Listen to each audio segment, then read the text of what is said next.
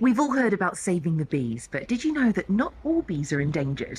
Let's start with honeybees. They make delicious honey and they pollinate about a third of the food we eat, so they deserve our support, but they're not endangered, and that's partly because they're managed and looked after by beekeepers worldwide. We only have one type of honeybee in the UK, but there are over 200 native species, including the bumblebees and solitary bees, and they are in real trouble. Sadly, 1 in 10 European wild native bee species is at risk of extinction due to things like loss of natural habitat and the use of some pesticides. This is bad news because native bees are important pollinators too. Some plants like tomatoes and peppers require buzz pollination, which is when a bee shakes her body close to a flower to release the pollen, and this is something that honeybees can't do. The good news is we can help by doing things like planting wildflowers that bloom throughout the year and leaving messy spaces in our gardens that native bees love to nest in.